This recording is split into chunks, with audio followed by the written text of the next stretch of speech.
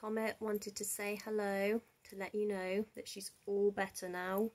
We went to see the dentist yesterday who had a look at you and she said, "You are so good. You are healing much better now and no more trips to the vets." Yay! We're happy, aren't we? We're happy we don't have to go back to the vet. I've said to her that we're not going back to the vet until next October when they're both due their annual vaccines. So no more injuring, no more bad teeth, no more anything, please. And same for Stardust, wherever she's off to. I go with Eastcott Vets. I am going to go on their website or Facebook page or something and do them a nice review, because they have been really good with her, especially the two dentists that dealt with her. They were absolutely amazing. I've had a very long day. Okay, so Brighton, London and Nightmare Before Christmas. So stop fighting, please. Stop fighting. So the concert was absolutely amazing. We weren't really sure what we were kind of expecting. I thought it was either going to be like just the music, so the songs and music just going on around the film, and there was going to be an orchestra doing that music and Danny Elfman was going to be there singing Jack's songs, or it was going to be the film on like a big screen and again orchestra and Danny Elfman. And so it was the latter. So there was the stage where the orchestra was, there was a big screen, two smaller screens to the side and then a smaller one up at the front as well. And so they played the film on that, and the orchestra did all the music for the film, and Danny Elfman was there doing Jack Skellington, Catherine O'Hara was there doing Sally, and Ken Page was there doing Oogie Boogie. So it was so amazing. So like they started the whole thing off with the overture, and they did some of the artwork that Tim Burton did for Nightmare Before Christmas way back when. And yep, then they got into the film. We had an intermission, and when we came back after the intermission, they had this girl come out who's a violinist, and she was all like dressed up and makeup, and she looked really creepy, but she looked amazing as well, and she was like really in character as some sort of like creepy demon-y thing. It was like kind of dancing along the stage as she was playing a violin. It really was incredible. Dan recorded Ken Page doing Oogie Boogie, so I might upload that. I don't know what like copyright rules are, but I mean, I figure people do that all the time. Like people do it all the time on Snapchat. They go to gigs and record it and upload it, so in theory it's okay.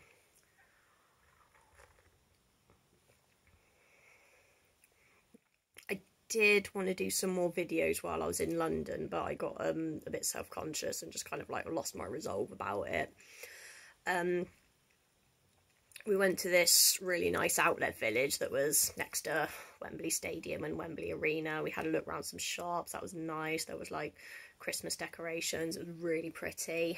We went to a restaurant called Big Mo's that was basically like an American diner. The deco in there was like really fun and quirky, so I would have liked to have done a video just to show inside the restaurant. Like I said, I got a bit self-conscious. But it's a good restaurant. The food was good. The service was a bit slow, but at the same time they were obviously busy. They were serving people who, like us, had gone there to go and get something to eat before going to Nightmare Before Christmas. We had this game actually while we were walking around Wembley, and particularly the outlet village. We were like looking for people who were blatantly going to this concert, and so like typically it was people who were dressed in Nightmare Before Christmas attire, so like t-shirts, jackets. I saw a girl wearing Jack Skellington Vans. I saw another girl with a scarf that was patterned like Sally's dress. Kieran bumped into her mate from school, and she was like, "Are you going to the same thing I'm going to?" And it's like she didn't even need to say, like it was blatantly obvious what we were all there for. I think two other people Kieran knows went, and 2 friends of mine and Dan's went as well.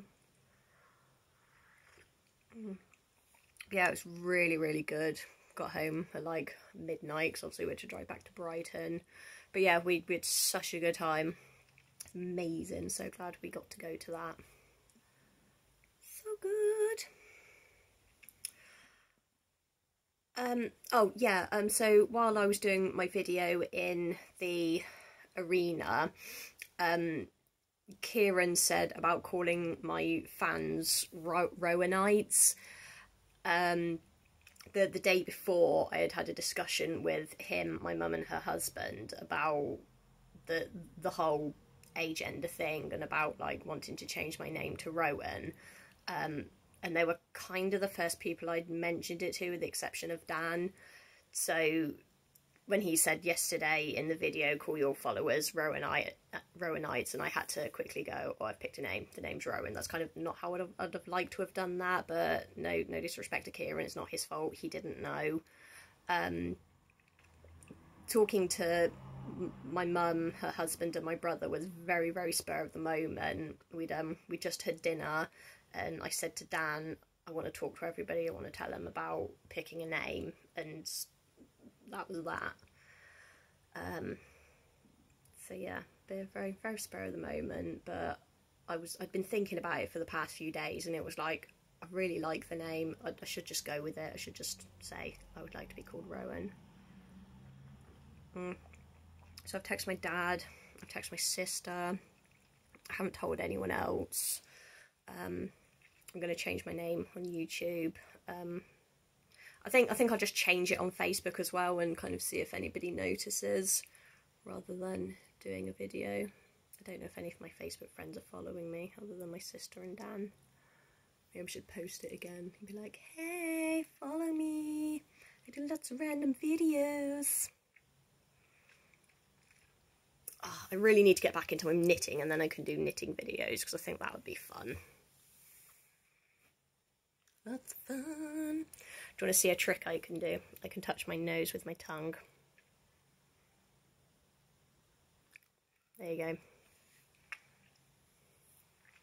Okay, I'm gonna go and chill and watch Final Space on Netflix. I don't know when my next video is going to be. I don't know what it's going to be about, but I'm sure we'll think of something. So, bye-bye for now.